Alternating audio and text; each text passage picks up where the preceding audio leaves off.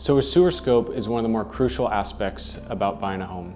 It literally is inspecting the sewer line from your home all the way out to the city main.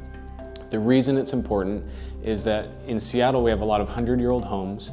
The sewer lines typically are built out of concrete or clay, and those last roughly 80 years. So if you do the math, our sewer lines are all due to fail here at some point in the near future. So you as a buyer would hire a sewer inspection company to come out. They run a camera down the sewer line from the house all the way out to the city main, and they're inspecting for cracks or for full-on breaks in the sewer line, or just signs of wear that could be a potential crack or break in the future.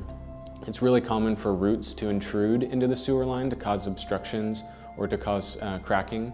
And so we want to avoid those things, because if you have cracking or breaking underneath the sidewalk in front of your house or underneath the street, fixing that can cost upwards of $20,000 to $30,000. If you imagine a crew has to come out and break the street in front of your house and then repair it and pave it again, that gets extremely expensive. So that type of problem can be avoided with a $250 inspection.